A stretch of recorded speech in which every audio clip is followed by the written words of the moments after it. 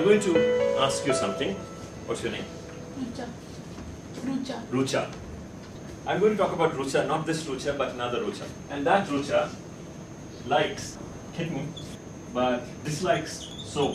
Now, your task is to figure out general rules to find out what the things are that Rucha likes and what she dislikes. How do you draw a line? How can you tell? So, for example, if I tell you, does Rucha like or dislike chairs? You can't tell, right? Okay, now I'll tell you. She dislikes chairs. What I want to do is to now be able to tell, without my telling you, what she dislikes and what she likes.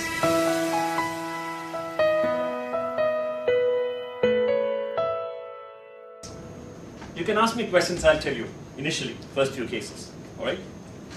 Yeah? She likes living creatures. She likes living creatures. Okay. Rucha likes living creatures. Does she like non-living creatures? Yes. Only this, right? And only living creatures. Okay. Let's test. I'm going to call this a law. You know the word law, scientific law, right? Of course, this applies to only this person, so you shouldn't actually call it a law, but I'm going to call it a law. A law that applies only to Rucha. The first thing to do is to find out if this is true, with respect to what we have here. Yes, kitten is a living creature, soap is not, chairs is not. It works, but let's get more data and see if it works. Let's find out. You ask me, I'll tell you the data. But she mustn't be liking dogs because dogs double kittens. Okay, so ask me a question. Does she like dogs? Does she like dogs? Okay, no. So that law is not true. Okay. Try something else. She likes soft things. She likes? Soft things. Soap is also soft thing. The dog is also Who said soft things? Okay.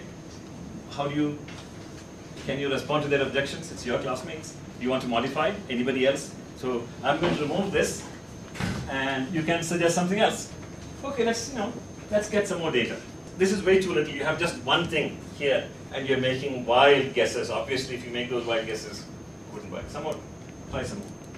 Yeah. Cute and attractive things she likes. Cute and attractive. Let's get some more data first. Ask me more questions. Okay, this is what you're doing. You are trying to, have you heard the word conjecture? Yeah, the word conjecture appears in mathematics. Okay, a conjecture is like a theorem. You know what mathematical theorem is? Yes. Okay. Some mathematician thinks about it and say, this could possibly be true. When a mathematician thinks that some proposition might be true, is likely to be true, they call it a conjecture. So they think somebody sits and thinks, oh, maybe if you add up all the angles of a triangle, it is 180 degrees. Then they call it a conjecture. But how do you know if it is true? For that, you provide a proof. Once you prove that the conjecture is true, then you say, it's a theorem.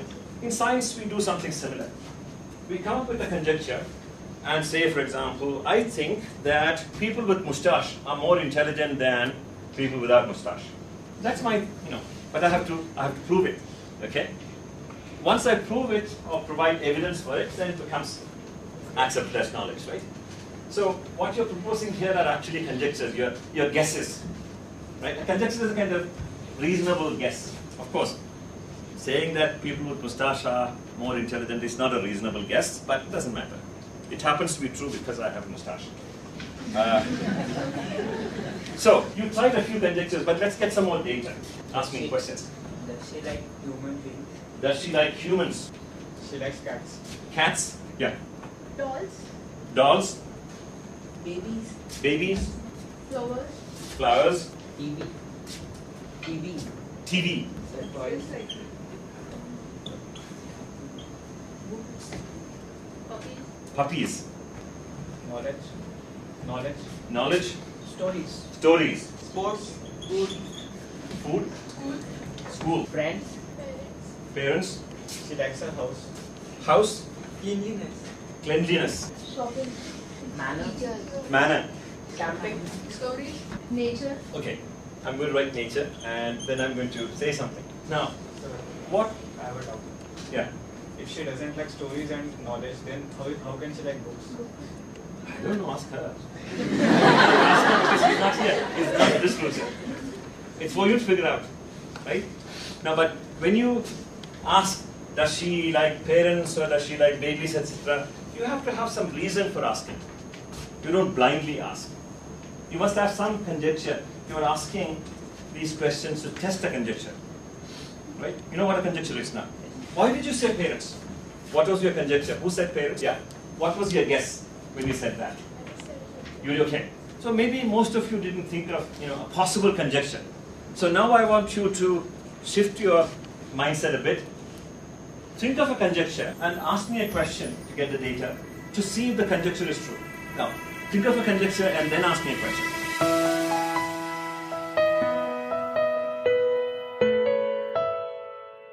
Okay, what's your conjecture? She likes puppies, then why not dogs? I mean, No, what is your conjecture? Does she likes young organisms?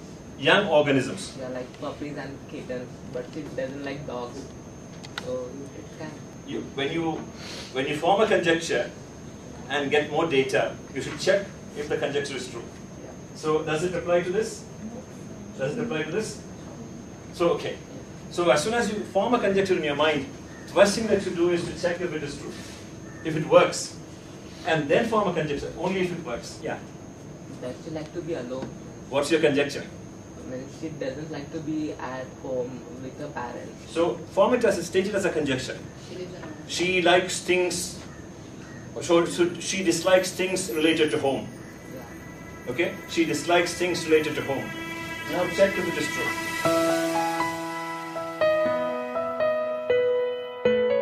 She doesn't like to be in the Oh, wait. This one. Yeah. Look at the board and tell me if your conjecture is true. Yeah? Partially, yes. Partially. So okay. Then that doesn't work.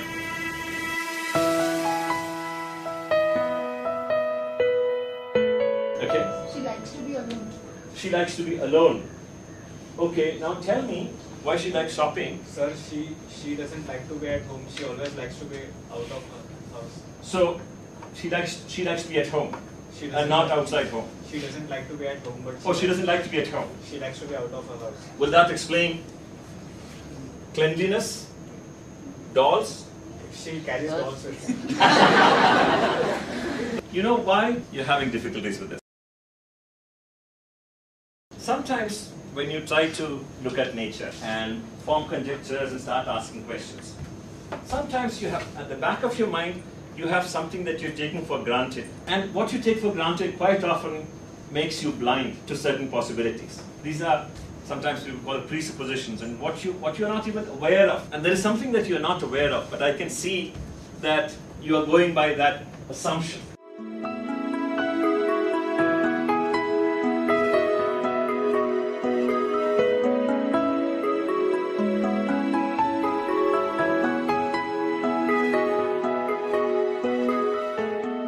An assumption that you have sitting inside your brain, which you are not aware of but you're taking for granted, is that what we are discussing are things. Let me now reveal to you something about Rucha. These things that I have written before are not things, these are words.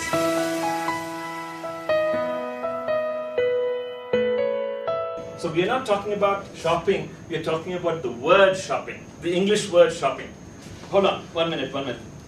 Let that sink in first, then I'll ask you, okay? Do you understand the difference? So a horse is a thing, or is an animal, but the word horses or horse is different. We're talking about the word, not the thing or the animal called horse, right? Okay, The words have double letters. Like, okay. So let's try.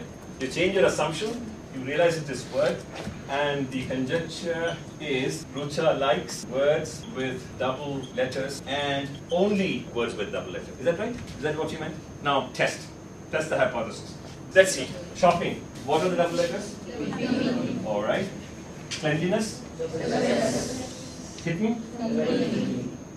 Dolls. Books. Puppies. Food. School. So that works for that side. What about this one? Any double letters anywhere here? No. So your principle is correct.